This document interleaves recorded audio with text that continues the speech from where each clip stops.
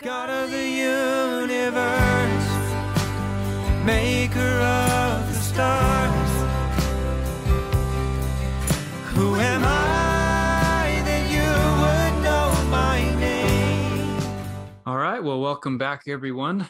We had a 1 week hiatus last week, as you know, some of you may have noticed. And you know, some would say there would be a good reason for that. Compadre, so why did we miss a week? What was up with that? Because Ryan wasn't feeling good. Oh, that's right. That was right. That's Right. the only You reason. can blame it. You can blame it on me. You can blame it on me. I'll take it. But let me tell you, I have never felt so good in my life that Ryan felt so bad. Well, I'm glad I could bring some pleasure to you there, Mike. Yeah. After a flight to Israel last week, I had slept a couple hours the night before, driven to Atlanta, got on a plane. I don't sleep on planes. These people that get on a plane and go, you know, I mean, I'm so envious of them, but I don't. And so we got in. I was at the Shell Huston Hotel in Ariel, Israel. Guys, please excuse my voice. Those that are on YouTube and watching me on video, I'm sorry, but it's this week is 1:30 in the morning. Thank you guys so much, by the way, for scheduling the time zone, the time change, so that I would be 7 hours away from you instead of 6, and I would be up at 1:30 in the morning instead of 12:30. You're welcome. I mean, Happy to help. Yeah. Anything we can do. Happy to help. Got you there. Well, hey, I'm in Israel. Behind me is that looks like a wall, but it's not. It's a glass window, and I'm on the 10th floor of the Caesar Premier Hotel. Yes, in Tiberias, Tiberia, and so I'm sitting on the shore of the Galilee, and this is our last night in the Galilee as we head down to the Arava Desert tomorrow. So. I know you guys got some questions. I'm just going to sit back and try to sip on a big thing of water and we'll go for it. Yes, sir. I just want to say that I'm totally not jealous of. I was going to, out there to the Galilee. not at all. I think I have to at least state the obvious there. Not at all. Nope. Obeying all the commandments here, none broken at all. If I may, I think that the burning question I have, because this is the first time you've gone since the how would be the best way to describe this, politically, health wise, all that stuff. How would you look at this trip now post all that stuff? What would you say? Is there any difference, or is there a hunger from the people? I think you get my question. I would love to hear what you have to say about that. Yeah, I mean, it's different in that leading tours, I've led numerous tours. This is my 31st trip to the land, which is basically 31 times of a once-in-a-lifetime experience. It's kind of like it is in the States, anywhere else. It's that everybody's got their little story of, of survival through it. Where I go and where I'm involved with is a lot of the tourist industry, of course, in Israel. Though our tour is not the typical go see the holy sites, as Daniel knows, but everybody's got their story of just how they survived through it. One of them, the guy that has the boat up here, Daniel Carmel, he has one of the boats. He was actually able to procure a third boat during COVID and begin to work on that. They were doing they have these reservoirs up on the Golan Heights, which add to the water supply. The water supply of Israel is the Galilee. Excuse me if I'm trying to figure out Hebrew or English here in the middle of it. The Kinneret, the Sea of Galilee, and so it was down. It's been down red line many times, but one time it was in the red line area, and thank God it's way up now, overflowing.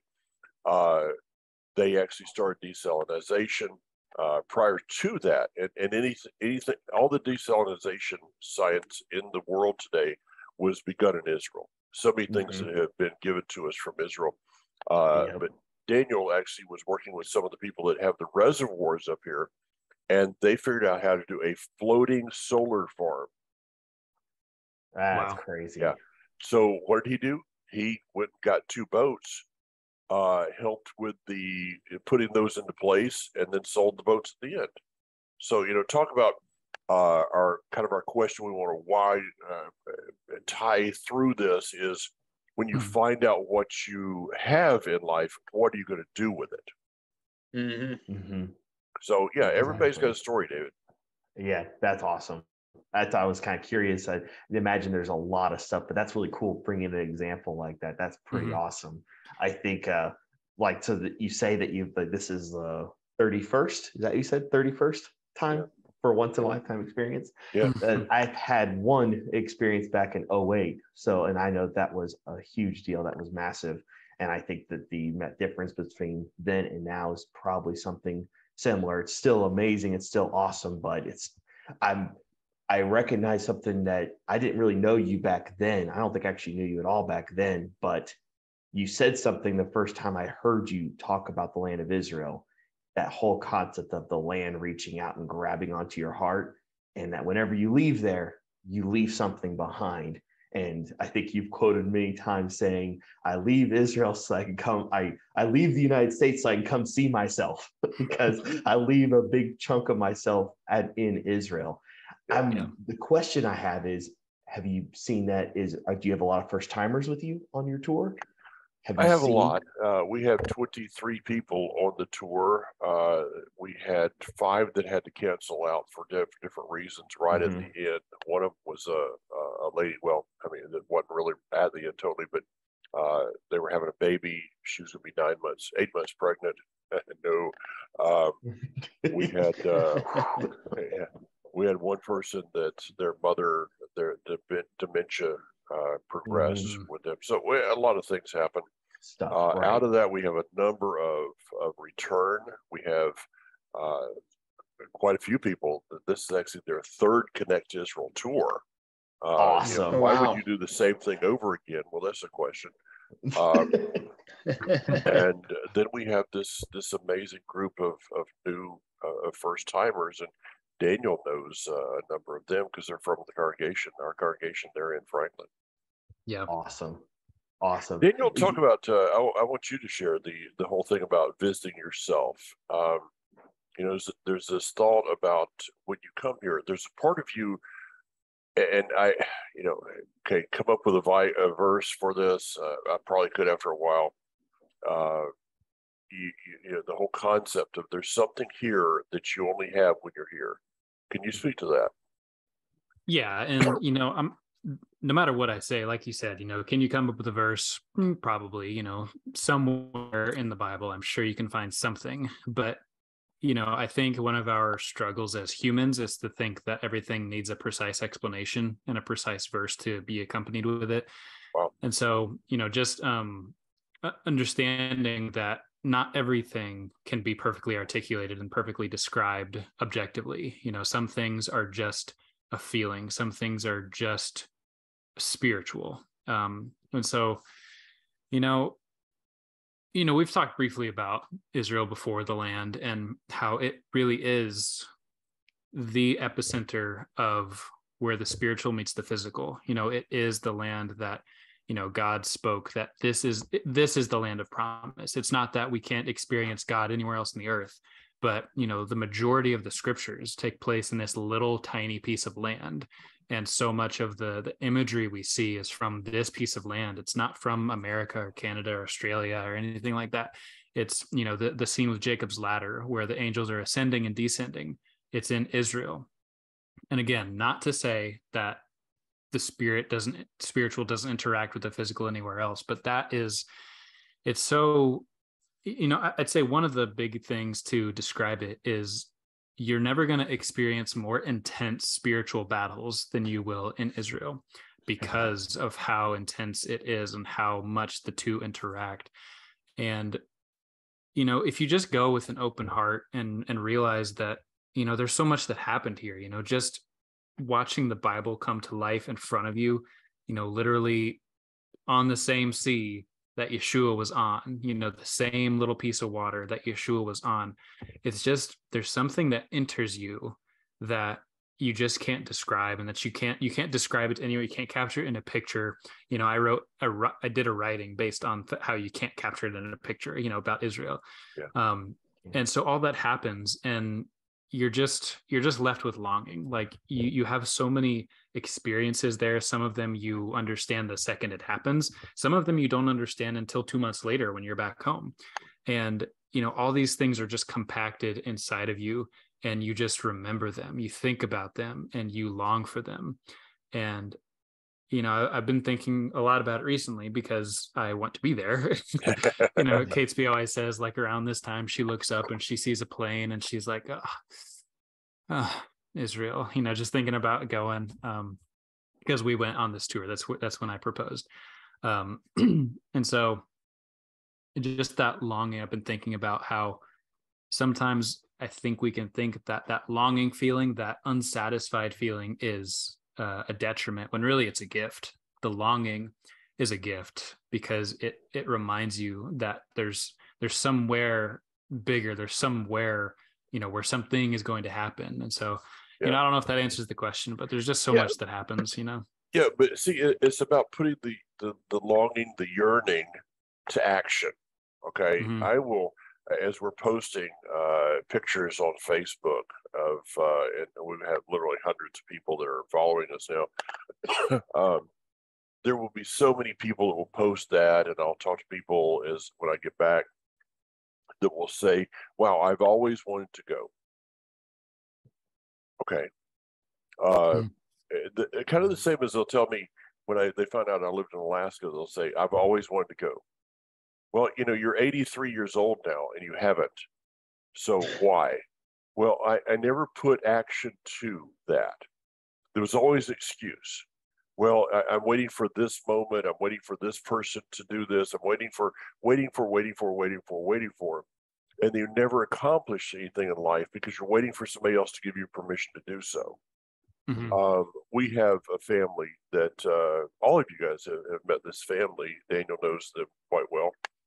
That one of the girls, young lady who is an amazing young lady, it was financially, it was impossible for her to come to the land. It's not cheap, guys. It ain't cheap. And, you know, I mean, you think things are expensive in the States right now? Come over here. It's tough.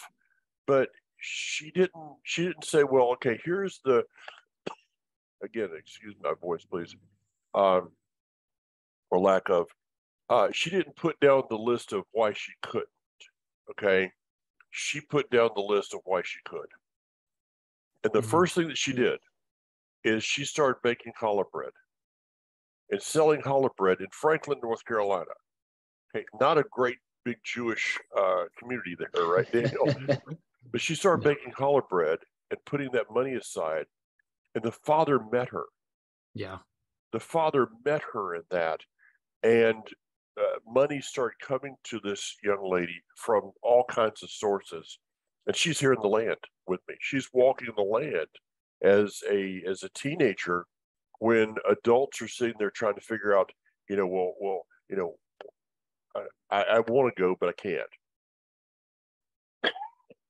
Yeah. Another family that we know that's a part of our group, she took all of her children, or at least the majority of them. It was at least 5 out of, you know, 9 of their children by herself, you know, just the wife, the youngest being 6 months old.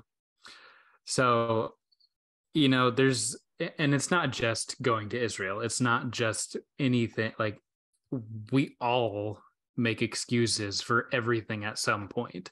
And, you know, at some point you just have to realize that if the Father has put a desire in you, he has also put in you the ability to act on it where he will meet you in it. Let me throw this, and then Ryan, you're sitting back in the back. We'll go to your next, I guess. Okay. I picked up a book that I've given away too many of them, so I went ahead and ordered another one. You can get this book on eBay for about $6 with shipping. And this is a book that we use a lot on this program already. Dr. Miles Monroe, you've heard me talk about him. Pursuit of Purpose. And there's the cover for those on YouTube. Dr. Miles Monroe, Pursuit of Purpose. Let me read to you. I have a hard time with this book. I really have a difficult time getting through it. On the plane, I got through in 11 hours on the plane. I got through the preface because I started reading it and I couldn't read anymore. I had to just sit there and think about it. The greatest tragedy in life is not death, but life without a reason. It is dangerous to be alive and not know why you were given life. Okay, drop the book. You know, there's one we can just kind of deal with for a long time. But I want to take it one level further than Dr. Monroe did. Is the most frustrating thing in life is to be given a vision, a purpose, something to do, and never act upon it. That will literally haunt you for all of your life. To be given a desire and come up with excuses why it's not attainable. The Father does not give us desires to frustrate us. See, a dream, a vision, is a glimpse into your purpose.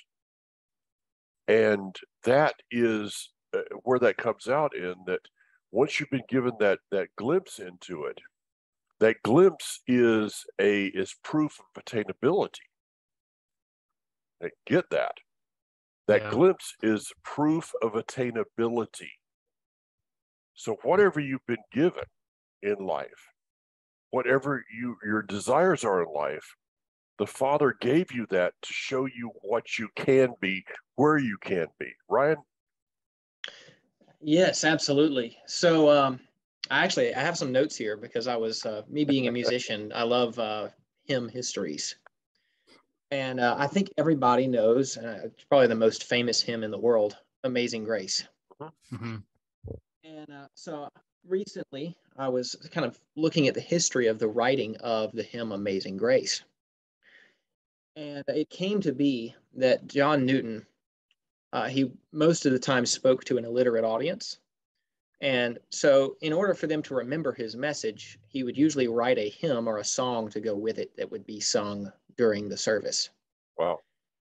And so the particular sermon for that day that he gives is actually on essentially the 5 questions of life, beginning with number 1, who am I?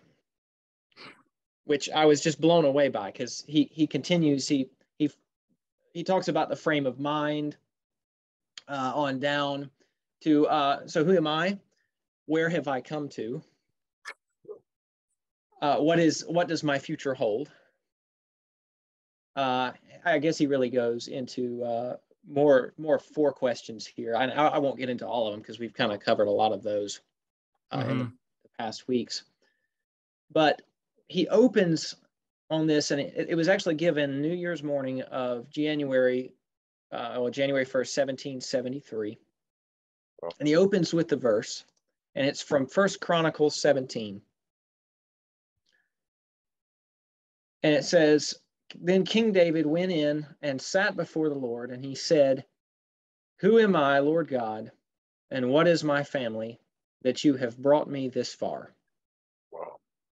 And as if this were not enough in your sight, my God, you have spoken about the future of my house, the house of your servant. You, Lord God, have looked on me as though I were the most exalted of men. And where is that, David or Ryan? Give me a verse. This is 1 Chronicles 17, verse 16. Okay, I gotta look at that later. And it continues on in 18. What more can David say to you for honoring your servant? For you know your servant. Lord, for the sake of your servant and according to your will, you have done this great thing and made known all of these great promises. Which absolutely, that deeply spoke to me there. Right, I want to thank you for something, and that is for giving me the ability to not sleep the rest of the night. Leave it to Ryan. Actually, leave it to Ryan. I apologize. I'm sorry. But anyway, in the sermon, Mr. Newton continues on. He says, the Lord bestows many blessings upon his people. But unless he likewise gives them a thankful heart, they lose much of the comfort they might have had in them. And this is not only a blessing in itself, but an earnest of more. For when David was peacefully settled in the kingdom, he purposed to express his gratitude by building a place for the ark. So you had asked a question kind of at the beginning of this of what will we do with what we have been giving, what we have been given. I would propose that in our goal that is set before us, we see what we can do with it for our King. Mm-hmm. So that it furthers his kingdom. Yeah. See, he had promised to build the house of David. So David wanted to build him a house. Yeah. Right? Yeah. Yeah. He has, in my case, he has given me the ability to play music. Yeah. So I want to write songs to him and for him. Mm-hmm. And you know, for those in even a construction aspect, or jobs they wouldn't think, you know, they might say, oh, I'm a garbage man. In your daily walk, you can show to the world around you who God is. We named our business Kingdom Builds. And on the back of our business card, it says, seek first the kingdom of God. And so we don't hide from anyone, you know, who we are, what we are. It's been a great conversation starter, and we pray for our clients, you know, yes. any, you know, as much as we can. And, you know, something you said there just made me think, you know, what you're saying, whatever we have been given, use it to further his kingdom. And I want everybody to understand that nothing we do is neutral. You are 99% of the time building a kingdom. You're either building the kingdom of light or you're building the kingdom of darkness with your actions and with your thoughts. You know, there is no neutral ground. Like when you watch, you know, a movie that glorifies evil, you are participating in the building of an evil kingdom. It is entering into your soul through your eyes. You know, the eyes are the window to the soul. And so there is no neutral. You know, the songs you listen to, the songs you sing, the things you do at work, what you do your work, how you do your work, whatever it is, you know, you are building a kingdom. And so, you know, whatever you have been given, whatever job you have, whatever skills you have, anointings, talents, you know, submit them to the Father, and, you know, just understand that they are a gift. You know, it is, these things are from him and they should be used for him. And I would also challenge people. I was reading a book one time, Facing the Wall by Don Potter. Probably heard of it. Don Potter is one of those really, you know, he's been around for a while as far as the music world goes. Oh yeah. And he wrote a book called Facing the Wall specifically for worship leaders. Really, really good book. And one of the chapters, he was just talking about how David was a man of many talents. You know, he was a warrior, he was a musician, you know, he was all these things, you know, a leader, but there was only one thing he was anointed to do, and that was to be king. And interesting, what did the enemy attack him with the most to his detriment? Him being a king. Yeah. He never took away his ability to be a warrior. That's interesting. And so just and so he encourages you in the book, and I ended up doing it, just like really spending some time with the Father, asking, what have you anointed me to do? Because when you are walking in your anointing, then you know what he has given you and how you can give it back to him. And it's just this cycle, like you give it to him and he gives it back to you. And it's just like he rewards you for glorifying him, and then you just take it and give it back. It's really beautiful when you can get into that groove with him. That's very good, Daniel. That's very good. Yeah. Thank you. So, yeah. So what does being here have to do with that is that this whole concept of there's a piece of you. So, you know, the whole, we were up on the Harabite, the Temple Mount. Those that might have read the report of the terrorist attack the other day, one of the Israeli security guys was a security agent, police. Sorry, it is late. It's almost 2:00. He was stabbed in the leg. There was 3 others or two others that got caught in crossfire, various things. They're all okay. The terrorist is enjoying his 72 Virginians now. Oh wait, maybe it didn't work out that way. Yeah, but we were like 5 minutes from there when it happened. We just Wow. walked by there. A couple minutes later, we'd have probably heard the gunshots and Man. been escorted off the Temple Mount very fast. What is about the Temple Mount? What, you know, this is, we look at that in we look at the scriptures. There's going to be another temple built. There's going to be the millennial kingdom, a literal Messiah, and a literal temple, and a literal Israel, with the literal Torah, the instructions in the first 5 books, going forth from Jerusalem, Isaiah chapter 2. But what is the connection here? It's not just about what's going to be, but what was. And it is taught that the Temple Mount, where the Holy of Holies sat, is the place that the Almighty took the dirt to form Adam. Now, you know, is that true? I don't know. I mean, I'm older than you guys, but I'm not that old. But he had to take it from somewhere.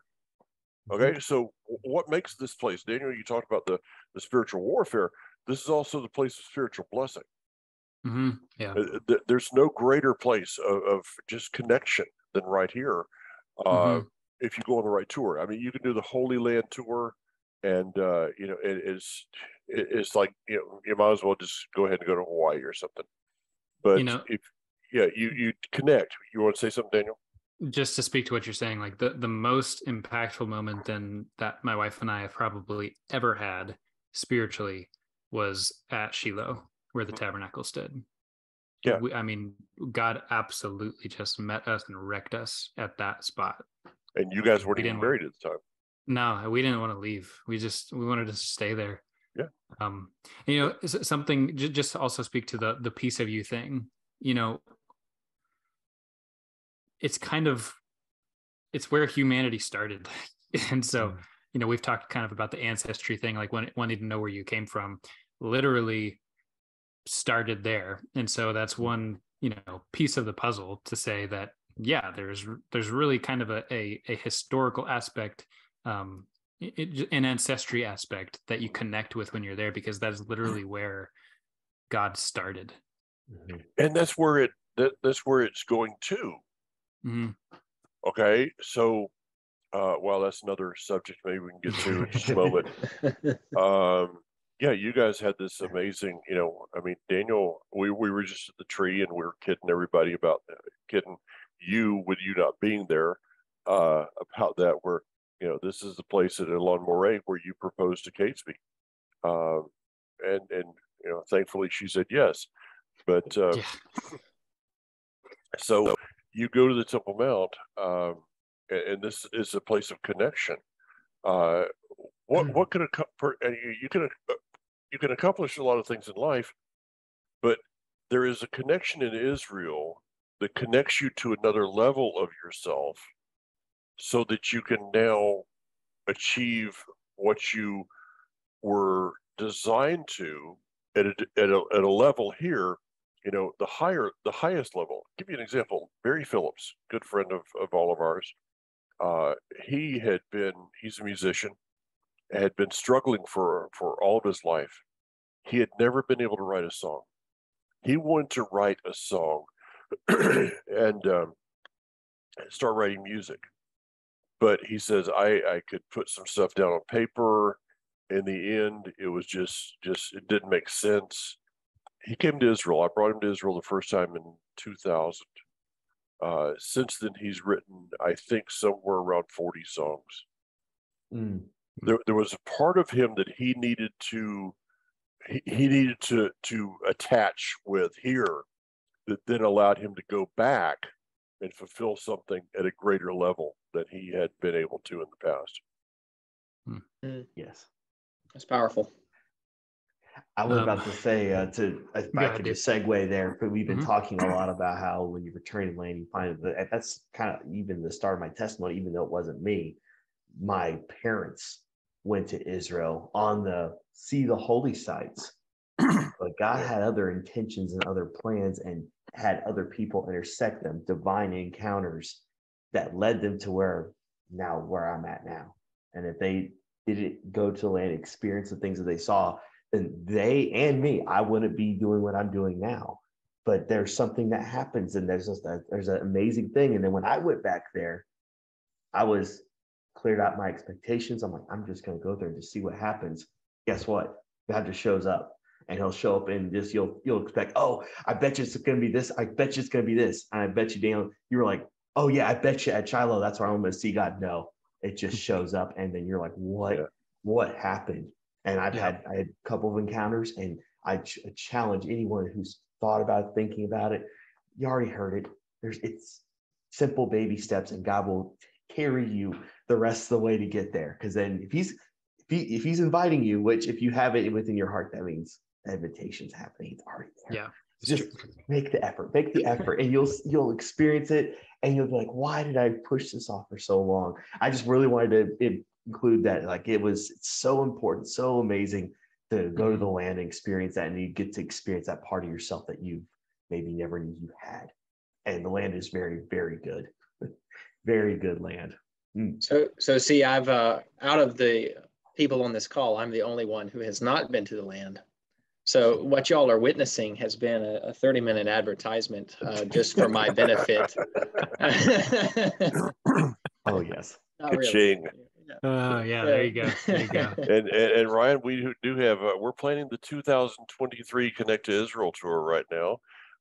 So go ahead and save those dollars, and be expecting you and Brooke to join us. Well, it's interesting. Leslie and I were talking the other night, and it came up about why I started playing guitar, because for those of you who do not know, I've been playing piano since 3 years old. Guitar didn't enter into that. In fact, whenever I picked it up, I was like, how do people play this thing? It's like walking on, tightrope wires with your fingers. And it just felt very foreign, and I could never pick it up. And it was actually when we started looking at being able to go to Israel and possibly be able to share some of our music in the land. And I thought, how in the world am I going to lug a keyboard around? So I determined there and then that I was going to play guitar so that I would have a portable instrument that I could in some way play, just for that purpose of actually being able to engage in that in Israel. Wow. Well, years ago, they had the Russian immigrants coming from Israel, or from Russia. Yeah, coming from Israel. I need sleep, guys. The Russian immigrants coming out. And Ryan, do you know how they figured out who was the concert pianist? No, I don't. They did not have their instruments with them. Well, yeah, there you go. That's the truth, by the way. Yeah, true. Those are a little heavy to lug. Yeah, that's when you want to be the harmonica player. Yeah, that's for right. real. Yeah, or just the singer. You know what I mean? Yeah, there you go. What do you specialize in? Opera, There you go. I love that though. That's that's action. That's action behind faith. Like, that's praying for rain and then walking outside with an umbrella when it's sunny and 75. I love that. And I think that God smiles on those kind of things when we come into communion with him. We receive these like desires and visions, and we see that it's a good thing. It's a good thing for us to, pursue that. And then we start acting with ways like that. Like I love that. It's amazing. And Ryan, I also, go ahead. Go ahead. No, I was going to segue to a different thing. Ryan, we're talking about what you have been given, and I know kind of how it is when you want to write a song. You want to give back to the Father, what He's given you. So, what can you just walk through like what it's like for you when you're writing a song? Just because you have the gift, you want to pour it out. So what's the process like for you? What do you feel when you're doing that? That's actually a very interesting question. I'll start by saying this. In music, I've seen there's two schools of thought, and I'm not talking in a spiritual sense here. I will get to that in just a second. But there seems to be two schools of thought. On one side, and actually on this side that I'm going to mention, Paul Simon was an advocate of this. he said that you don't just wait for like the stars to align, right, or a song to just drop down from nowhere. You go in and be very intentional in your writing, right? And the other side is that a song will find you. And that's more of the camp that I am residing in, I would say. Because most of the time, I've said this before, I have never been like, today from 2 to 3 o'clock, I will write a song. Right? Most of the time, I'll be doing something even completely different than sitting there with a guitar or a piano or what have you. I may be driving the car or mowing the lawn or, you know, who knows, sitting at my desk working. Mm-hmm. And I all can of a attest to sudden, this. I've seen this before, and I was go, okay, move on. Dave has learned when he walks by and he sees me like furiously writing in a notepad to just like, you know, close the doors and everybody leave him alone. You know what I mean? Mm-hmm. Because sometimes it's like you tap into this wellspring of, I don't know what to write it or what to call it. An outward expression of an inward being or longing, whatever it might be. Mm-hmm. And then it comes forth. And I'll say for the songwriters out there, actually, I never waste a lyric. And what I mean by that is if something comes to your mind during the day, even if it's just 2 or 3 lines, write it down and keep it. Mm-hmm. Because there has been many songs that I've written that I'll get it started and realize, oh, this is the topic that we're going to be talking about. This is apparently what the Lord's wanted me to write about. But he'd given me 5, 6, 7 different pieces that I had taken, and then I just connected those. And then I had all the verses, all the choruses and everything. Yeah. Don't throw that away. Yeah, so you do with music what I do in messages. Mm-hmm. Okay, interesting. It's the same thing, yeah. Let me throw something at you here that it's very important to go to the right school. Okay, now not just the right school physically. I'm not talking about that specific, but the right school of thought. It's important to find your right teachers. It's important to find the right people in your life.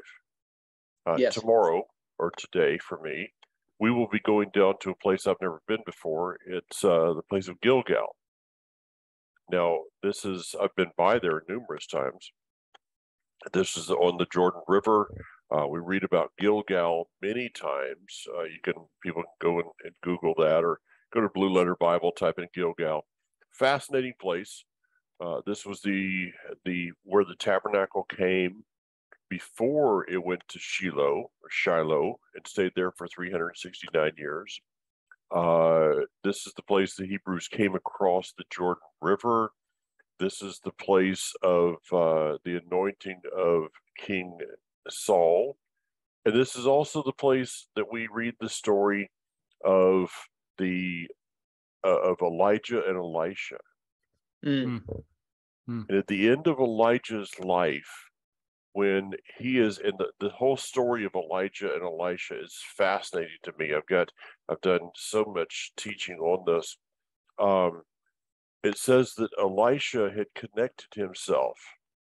He was cleaving to Elijah, and following him around. He says, "Wherever you go, I go." To the point that Elijah, in that last event of his life, he said, "You stay here." He says, "No, my father. I'm going with you. Wherever you go, I'm not taking my eyes off of you." See, we'll be given opportunities in life to, you wait at the hotel. I'm going to go do something. I don't know how many encounters in the land that I've had that the rest of the group wasn't with me. The greatest encounter that I've ever had in this land that connected me with the people of this land in the way that it has was the last night we were in Israel, and I had an opportunity to go somewhere, and the vast majority of the group stayed behind to pack and to rest and to this do was all your those first things. trip, right? This is my first trip. This is 24 years ago. And I said, I'm in Israel. I ain't missing nothing. I'm not missing anything. And it was that night that an encounter would happen that would define my life. Elijah and Elisha, it says that there was the school of the prophets. But you know what the school of the prophets were doing? They were watching the man who would become the prophet. They were learning in the wrong school. So make sure that you're not going somewhere just because of the sign on the door. Make sure Yes. that the person that you're following, the first person you've attached themselves to, is truly walking in anointing. You know what you call it, and this is a broad statement, but for this is true, and I think that a lot of teachers would agree with this. That business. I've had people that got a whole degree in business and never could succeed. Why? Because they studied under somebody that couldn't succeed in business. Mm-hmm. Find successful people. Somebody mentioned earlier, about where you're going to be going. I can tell you where you're going. It's easy. It's easy to tell you where you're going to be at in 5 years. It is, let me rephrase it into modern technology. It used to be the books you read. Now it's the YouTubes you watch, the social media you're a part of, the people you hang out with. If you will look at the sum total of who you hang out with and the media that you are a part of, that's where you're going to be in 5 years. Yeah. You want to be broke in life? Hang out with 5 broke people and ask them how to be successful. That's right. Yeah, they say you're the sum of the 5 people that you spend the most time with. Yeah. So if you're hanging out with 5 idiots, guess what? That's right. It's officially 2:15. I can say whatever I want. Hey, say it like it is. No sugarcoating here. I was So like, where's that fifth person there? To add on to that then as well, when it comes to songwriting, if you want to write songs for the Father, hang out with the Father. Mm-hmm. And then those songs will find That's you. good. That's good. Hey, Ryan, you said that twice. Okay. Will they find you, or were they there already waiting for you to find them? I think yes. Yes, it's both. The famous sculptor Michelangelo said of carving an angel out of a rock. They said, "How do you know what part is where to carve?" And he says, "Well, I only take away the parts that don't look like an angel." Basically, he says the angel's already in the rock. I'm just taking away the parts that aren't the angel. Okay. Now with that, let me go. So we were sitting. Was it here? No, I was in Jerusalem the other night, and it was kind of our after tour meeting, and we had somebody in the room that was talking about deja vu. Now, has anybody ever done a deja vu? Many times. Yeah, you're like, wait a minute, I've been here before, and that's one of the craziest things. Now, my wife Kathy is sitting in the room, and she told me later. She said, I said I had no idea what I was saying when I was saying it. She said, yeah, I could see that. I could see it in your face that I'm saying something that's like, what am I talking about? But it was just there. And so I got a concept, I got a thought that we've got about 10 minutes left or so. All right, let's hear it. Okay, what is deja vu? So if the Father declared the end out of the beginning, which is what the scripture says, and the beginning of scripture is Revelation chapter 21, not Genesis chapter 1.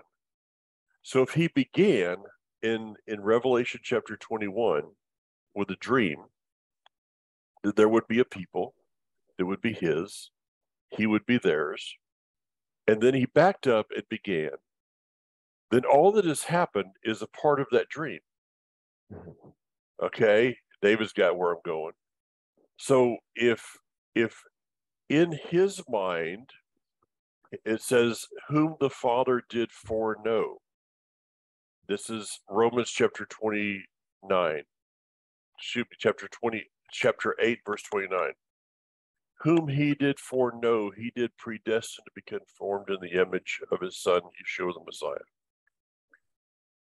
Is our life already planned out? In his mind, has he already seen life? Time, we go in time from point A to point B. We only have one way to go.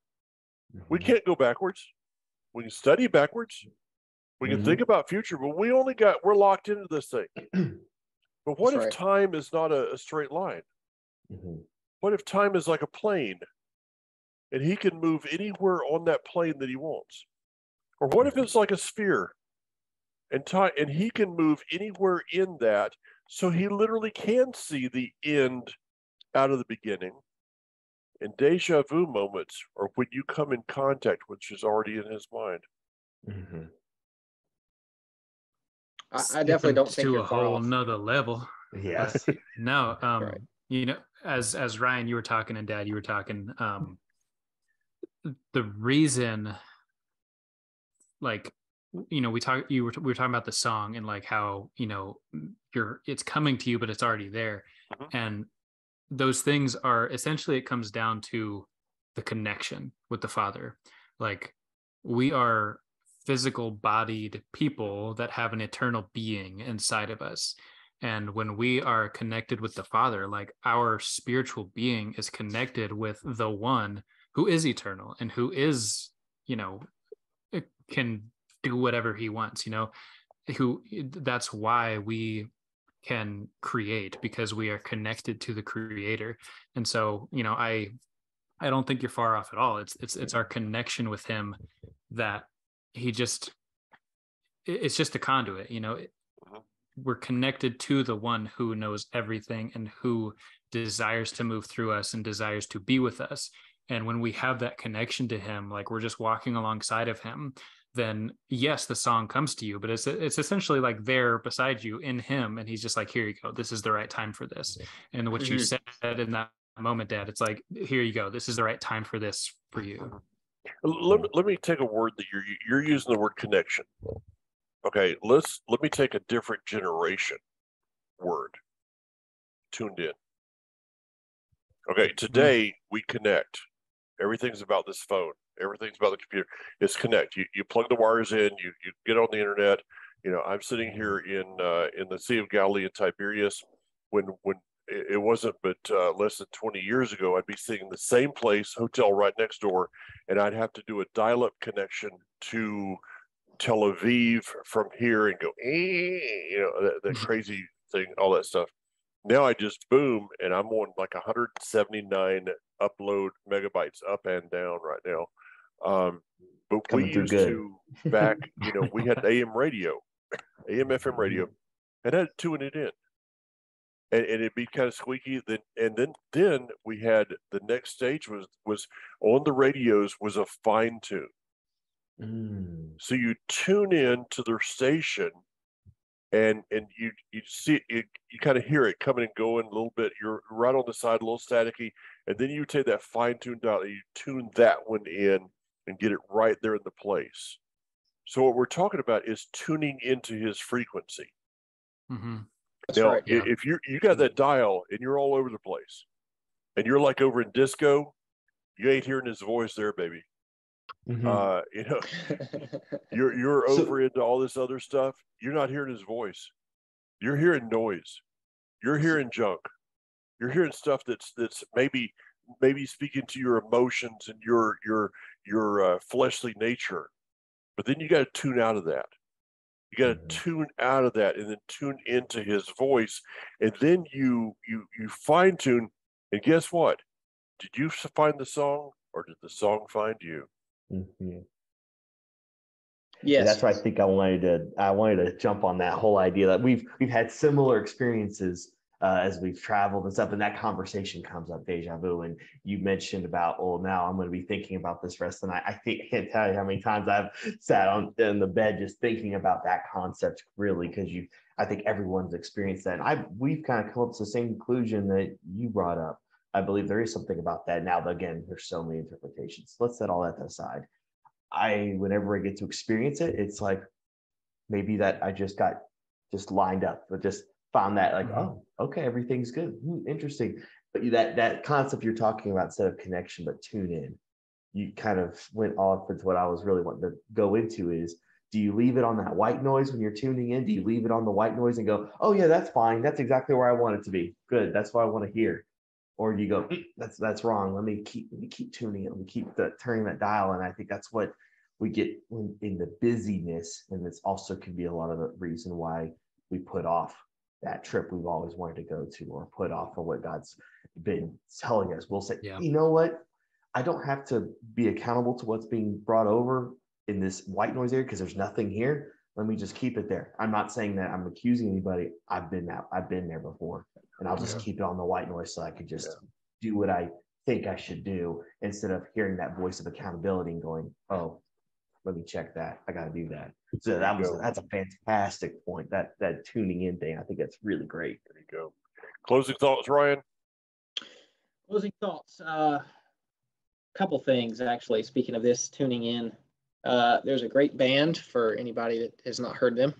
I think you actually had mentioned them to me at one point, Daniel. Waterdeep. Texas Road Band. I don't actually know them. Okay, so they have a song called "Stranger in This Land," and to your point, Dave and Michael, I spent too much time today, it says, on things that don't mean much. The world around me groans under its tyranny of touch. Every wasted thought and every battle left unfought, all are testimony of my need of you.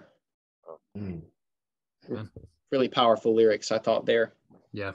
And then one final thing, back to our conversation on John Newton's sermon and on songwriting.